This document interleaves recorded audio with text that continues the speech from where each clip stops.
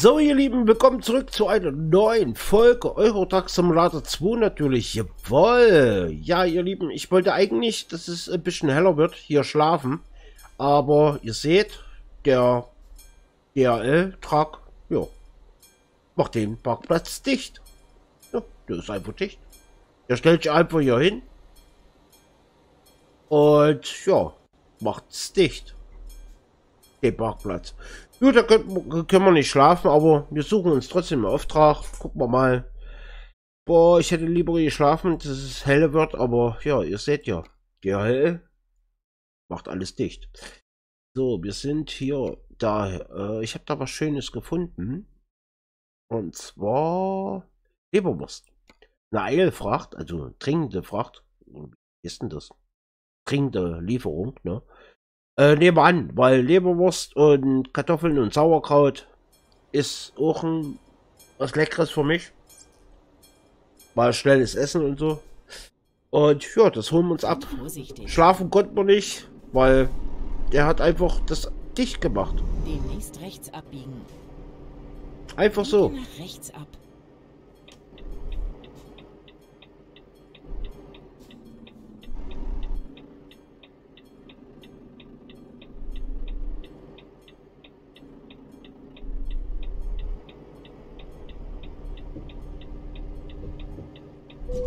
Ach Mensch, warum geht die Kameraeinstellung nicht hin?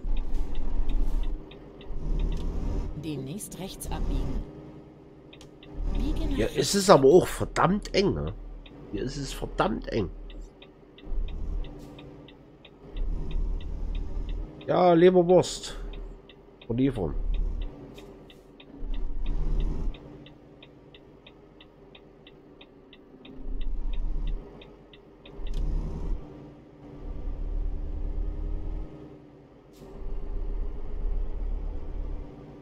Wie gesagt, Biege nach rechts ab. ja doch, Helga. Wie gesagt, ich wollte eigentlich da schlafen, aber ja, ihr habt gesehen, DHL, ja, macht alles dicht. Route neu berechnen. Wieso denn? Wir sind doch richtig, oder nicht? Also wenn ihr jetzt schon wieder sagt, wir sind nicht richtig, also, da, wir sind doch richtig. Helga, was erzählst denn du für Käse? Boah, ich mag die Helga zurzeit irgendwie, macht die Spirenzchen. Ich weiß nicht warum. Also muss ich eigentlich meine Fracht abholen. Immer rumfahren oder was? Der Auftrag wurde erfolgreich gestartet. Wir haben den Auftrag. Ach so, ja, ihr Lieben, ich fahre wieder mit SpeedV, weil natürlich zwecks Firma und so. Ja, er hat schon einen Auftrag angenommen, aber wir haben noch nicht mal unsere Lieferung. Kannst auch nicht den Auftrag vorher nehmen. Warum ist das denn hier so verdammt eng? Das ist ja wie bei Amerika-Truck. Total eng, alles.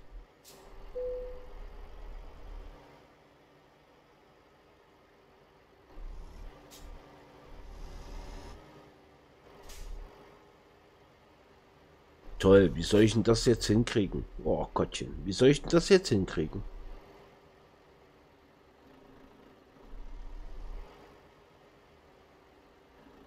Da steht, genau da steht der, guckt mal, da ist der Parkplatz eigentlich, wo wir hätten schlafen sollen. Aber der DHL-Truck steht da einfach, ja, mittendrin. Warum fährt denn der nicht rein? Hätte man auch reingekonnt. Ach Gottchen.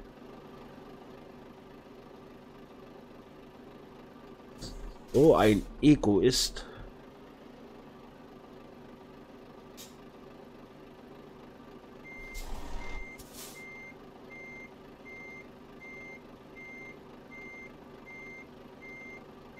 Aber ich habe schon ein Beweisfoto gemacht. Werdet ihr dann in diesem Video dann sehen, wenn es also das habt ihr dann gesehen, wenn ihr euch das Video hier anguckt. Oh Gottchen, falsche Taste. Ach ja, stimmt, was ich noch sagen wollte. Lasst mal bitte ein Like da. Und wer das letzte Video geliked hat, Respekt und Dankeschön. Vor allen Dingen lasst mal wirklich ein Like da. Hilft meinen Kanal, unterstützt meinen Kanal und umso mehr Zeug kann ich machen.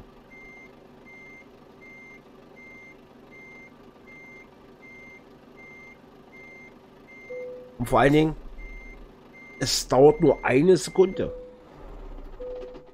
Haut einfach ein Like raus und dann hat sich die Sache erledigt. So, dringende Lieferung. Wie lange warten die überhaupt, die Fracht? 2 Stunden noch was. Ja, fast 3 Stunden. Okay, gut. Dann let's go.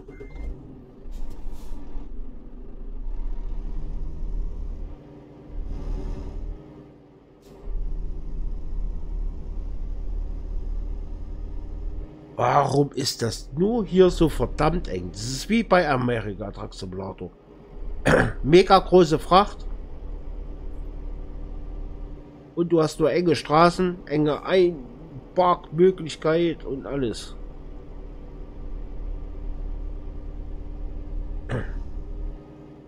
So muss das so eng in Polen sein.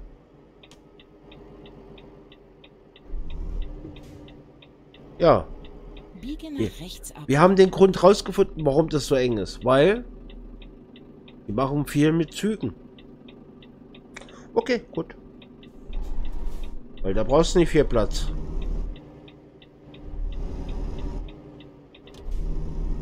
Ja, die machen mehr mit Zügen als mit LKWs. Also Neue Route finden. so denn nur schon wieder eine neue Route finden. Wir sind doch... Wenn möglich, machen Sie eine Kehrtwende. Wieso soll ich denn nur eine Kehrtwende... Helga, willst du mich echt schicken oder so? Biege nach rechts ab.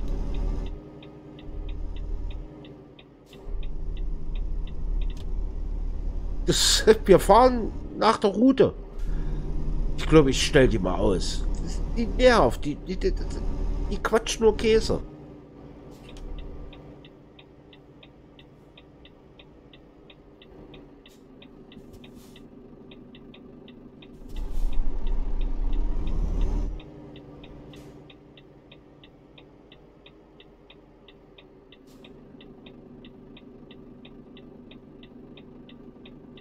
Die erzählt nur Käse.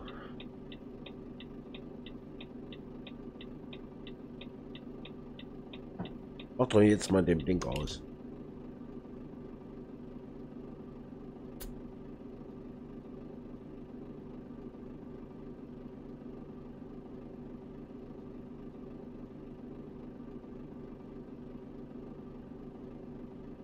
Tja, hoffentlich bekommt der kein Grün, weil der kommt da nicht durch. Weil wir stehen mitten auf der Straße. Kommen wir mal grün oder so? So, jetzt.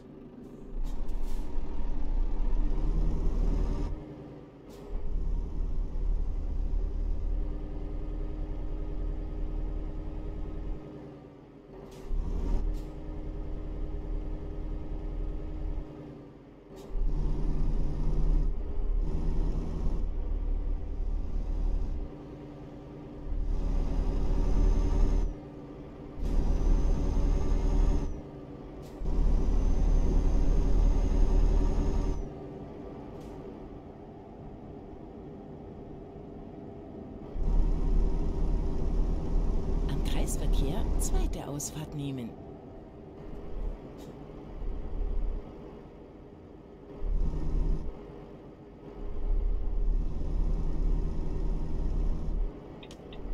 Nimm diese Ausfahrt. Was denn jetzt schon bitte? Wir sind... Ich verstehe es nicht. Am Kreisverkehr erste Ausfahrt nehmen. Irgendwie läuft das. Helga spinnt rum. Das spinnt rum. Wir haben keinen Bordstein berührt, nix. Nimm diese Ausfahrt. Verstehe ich nicht.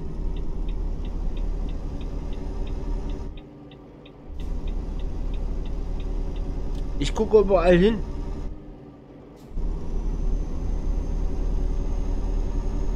Verstehe ich nicht.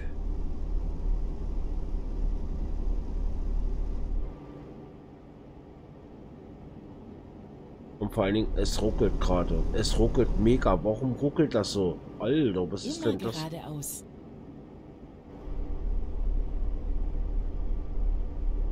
Wie ruckelt denn das gerade so?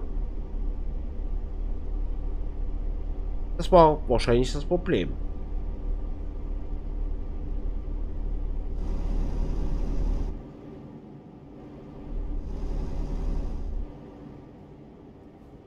Am Kreisverkehr zweite Ausfahrt nehmen.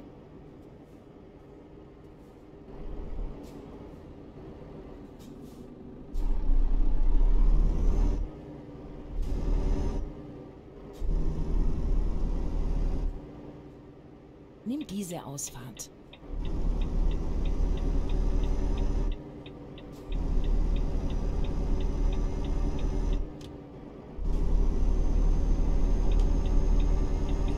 Quatsch.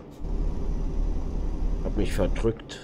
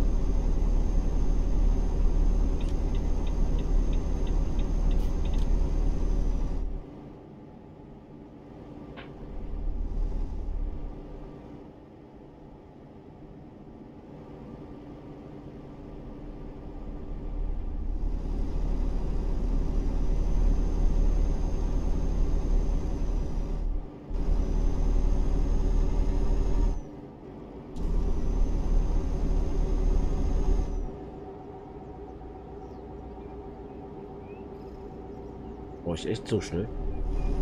Höre ich gerade Vögel zwitschern? Wir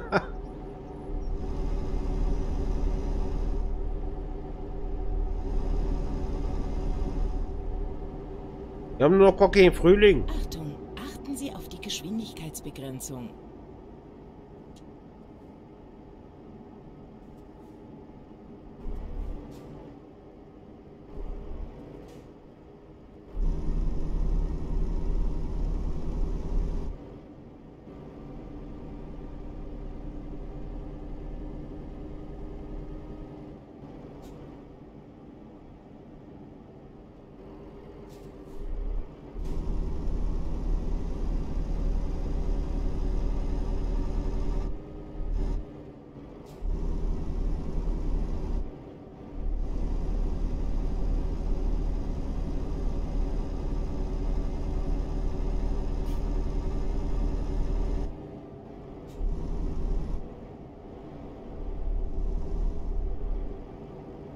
Ja, wie gesagt, wir fahren Leberwurst und was ich so, also wie gesagt, so, was ich mal so essen tue, Leberwurst, Sauerkraut und Kartoffeln, oh, lecker. Demnächst links abbiegen. Finde ich lecker.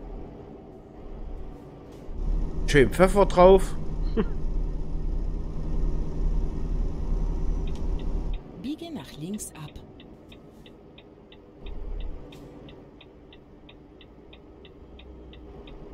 Oh.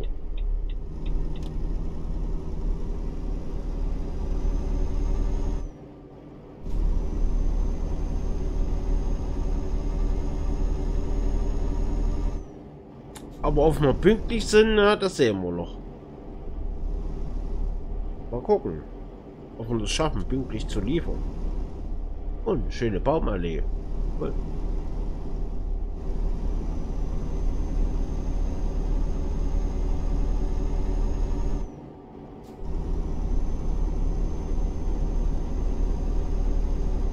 Das sind Ecken, da bin ich überhaupt gar nicht gefahren. Überhaupt noch nicht gefahren.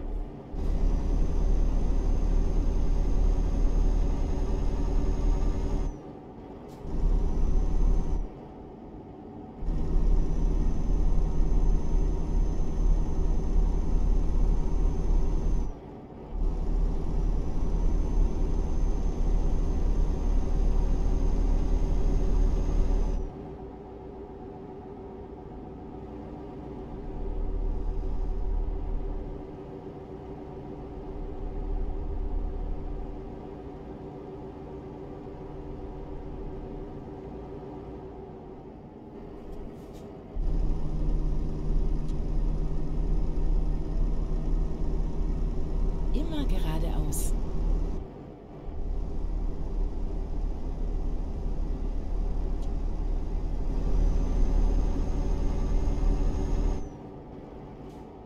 Achtung, achten Sie auf die Geschwindigkeit. Ich habe doch schon gebremst. Wie oft soll ich denn noch bremsen?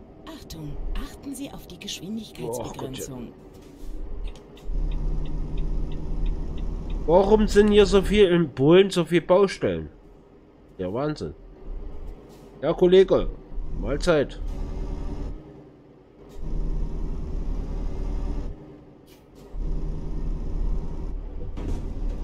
Vor allen Dingen, was ramm ich hier? Ich hab...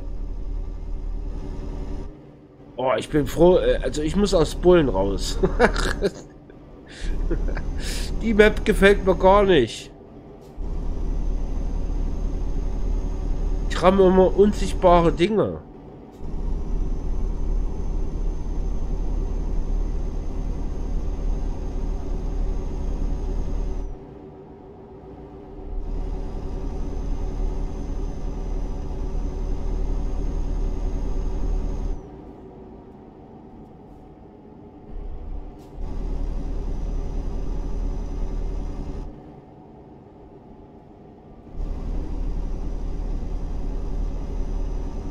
Weil da bin ich vorsichtig. Ach ja.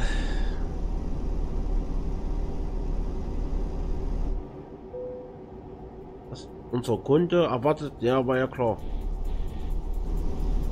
War ja klar, dass es knapp wird. Achtung, achten Sie auf die Geschwindigkeitsbegrenzung. Alter, da ist einer mit einem Rollstuhl. Boah, das habe ich auch noch nie gehabt. Da war jemand mit einem Rollstuhl.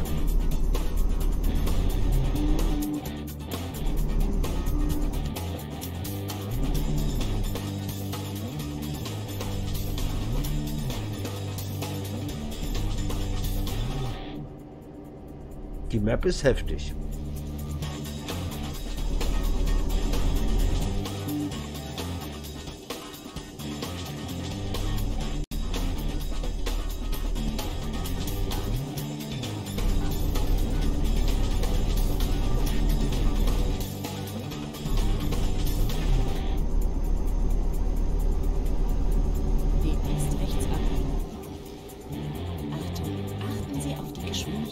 Mach ich doch, Helga, Mensch.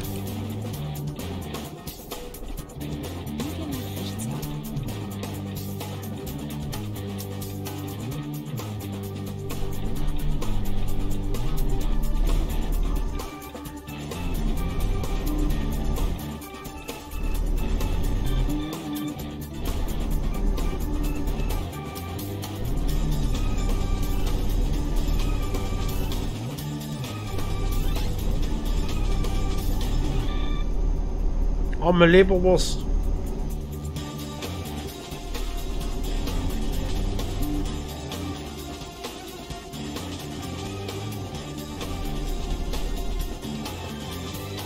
Die Musik.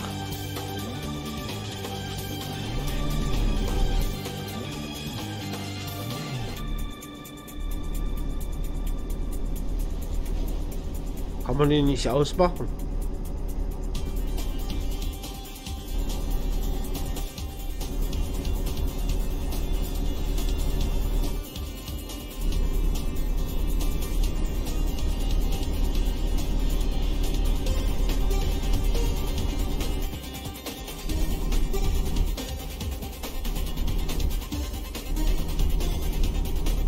Kann man die Musik nicht ausmachen? Oh mein Gott.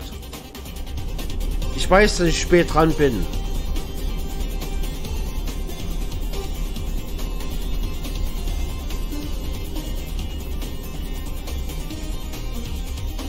Achten Sie auf die Geschwindigkeitsbegrenzung.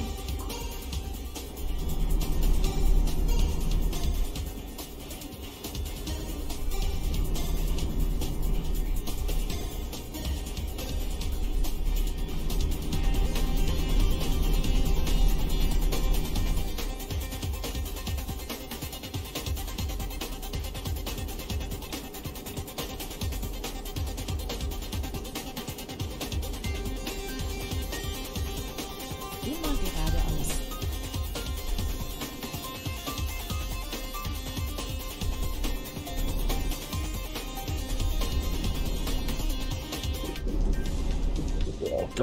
Das war mega cool. Oi.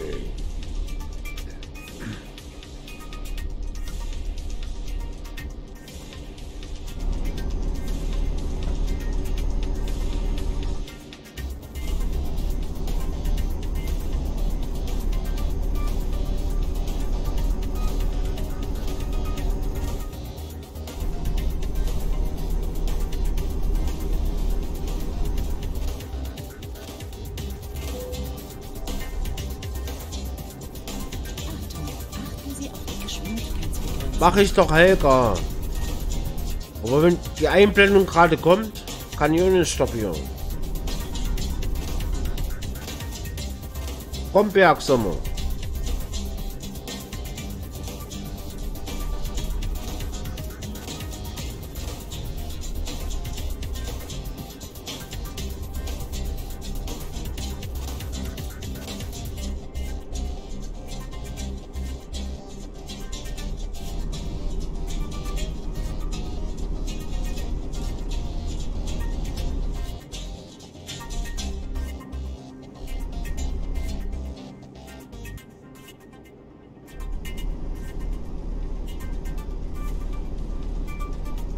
Immer geradeaus.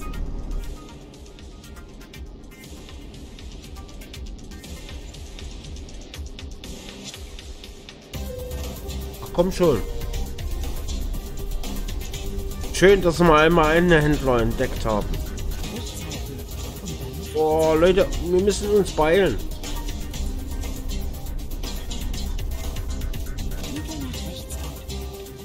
Was hält denn der an? Was bist denn du für Vollhorn?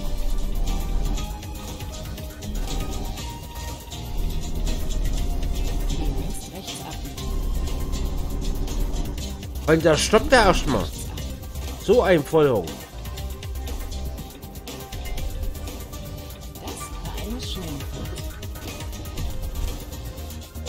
So, wir müssen uns beeilen, dass wir keine Strafe kriegen. Also das hier schnell. Kurzes Einparken.